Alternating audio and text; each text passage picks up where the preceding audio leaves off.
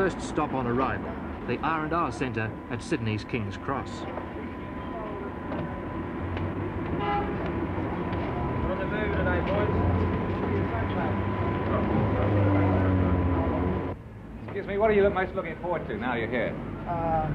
Nice warm water, nice beach, good food, lots of steak and lots of milk. What about after that? Nice looking women. Come on, Betty. For those less fascinated by bushland Australiana, there's always Sydney's King's Cross.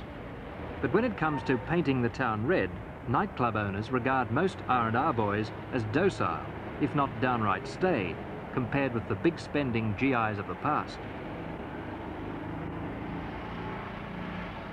To boost business, this discotheque offers GIs free drinks and food for 2 hours on special gala nights.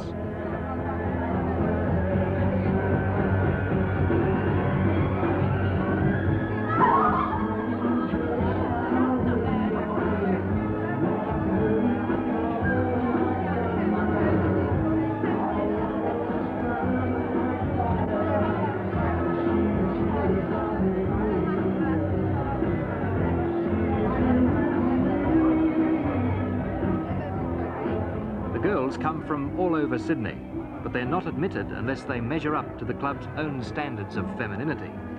Club manager, Mr. Ivor Balmain. We like the family type of girl, a nice type of girl, you know. I don't particularly like these type of girls that people say hang around the cross.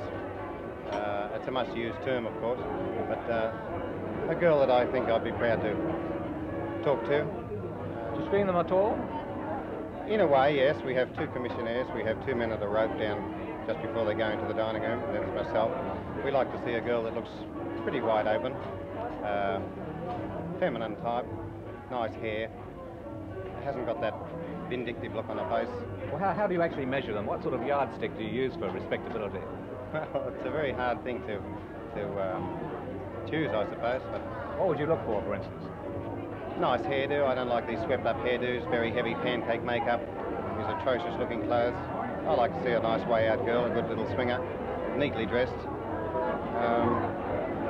I suppose that's about the only thing I'd look for, really. Are the R&R boys big spenders in any way?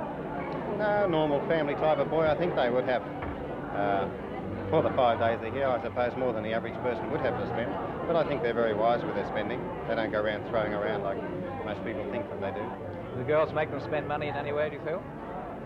I don't think the type of girl that comes in here would have that in mind, really. They're more of the type that's impressed by these boys and they're excited by the fact that they're with these boys.